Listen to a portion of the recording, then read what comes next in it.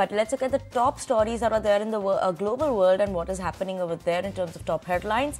After starting the year with a neutral rating across assets, Goldman Sachs has shifted its stance on global equities to overweight. Bank said that the core asset performance has had a more procyclic feel in the recent weeks, and this is due to stronger than expected US data as well as signs of impending global manufacturing recovery.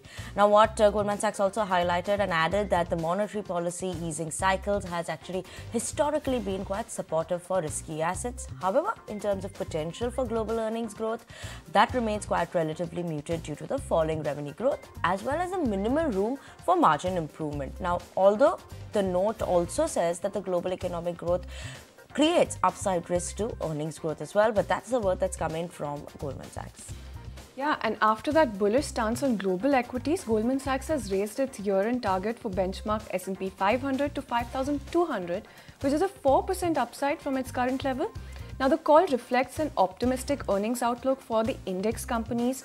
The bank also believes that strong world GDP and mild weakness in the dollar should support EPS, while lower rates and oil prices will be mild drags.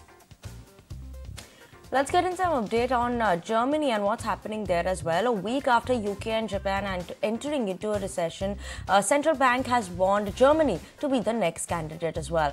The bank cites consumer caution amid sluggish external environment and demand environment.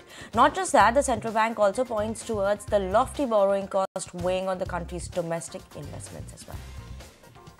And Chinese tech giant Alibaba Group is betting big on overseas e-commerce businesses amid sluggish domestic growth.